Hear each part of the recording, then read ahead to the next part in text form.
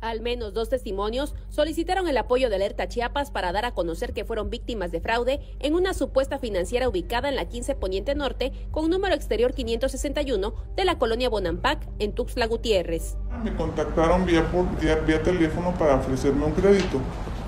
Y yo les pregunté que si de dónde me hablaban, que si de qué banco. Que me dijeron que no era un banco, era una financiera y que me podían prestar hasta 50,000 pesos. De la misma forma, la siguiente víctima fue contactada. Le prometían también un supuesto préstamo preautorizado. Les preguntan dónde son las oficinas y nos dicen que las oficinas de GNP. Pues tú vas confiado porque pues piensas que son de GNP. Cuando llegas, pues bajan por ti muy amablemente, te saludan, hola, ¿cómo estás, señor, señora? Y te empiezan a envolver que ni siquiera te das cuenta que nunca se presentaron contigo. Y pues sí, muy amables, me reciben y pues está todo muy bien estructurado, está todo muy bien y pues nunca vas a pensar que te van a tomar el pelo, ¿no? De esa manera.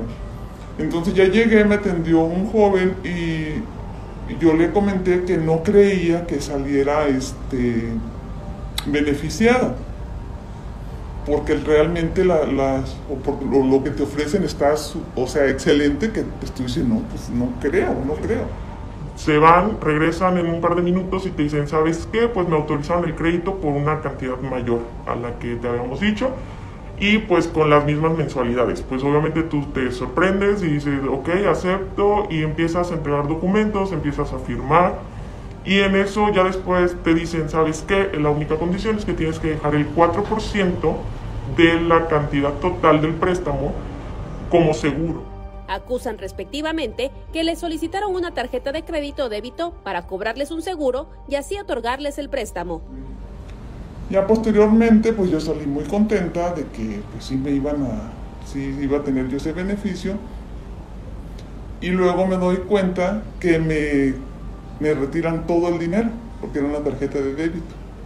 Me lo retiraron todo, entonces regreso, porque ese no fue el plan. Al intentar cancelar el trámite, en ese momento llega el gerente y entre el gerente y el asesor te empiezan como a intimidar, diciendo que si no pagas el 4%, entonces para la cancelación tienes que pagar el 14% del total del préstamo, por penalización, por la gestoría, etcétera, ¿no?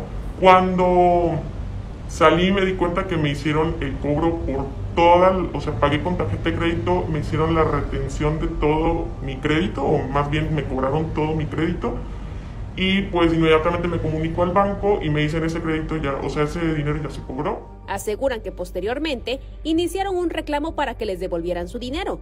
Sin embargo, les exigían los documentos originales que previamente les proporcionaron. Y ya nada más me dieron una copia donde se comprometían a pagarme el dinero, lo que me habían retenido supuestamente, pero pues nunca me lo regresaron y yo la verdad ya no hice nada, ya me salí confiada de que me iban a regresar el dinero y ya nunca lo cedí. Entonces les dije pues que iba a ir a denunciar y muy burlonamente me dijeron, pues ve, total, no es la primera vez que hacen eso y no nos hacen nada.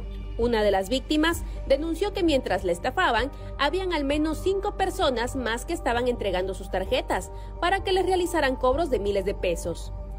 Y al presentar su denuncia, se encontraban alrededor de 50 casos similares de personas que fueron blanco de estas supuestas financieras con nombres diferentes, sin que las autoridades pudieran hacer algo. Y me dijeron que ya tenían más asuntos como pero que no habían procedido ya que no tenían los documentos legales. Porque ahí les entregan como una hoja en donde según les dan un seguro de que sí les van a pagar, pero en realidad eso no cuenta como evidencia, entonces ante la fiscalía eso no tiene valor.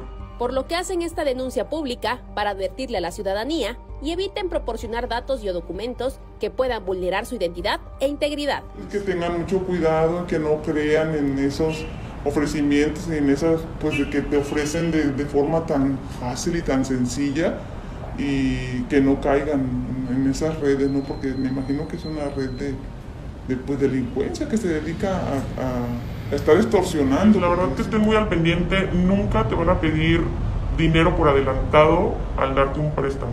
Estas personas están muy bien entrenadas, que en verdad te hacen confiar, te hacen sentir muy seguro y ese es su modus operandi.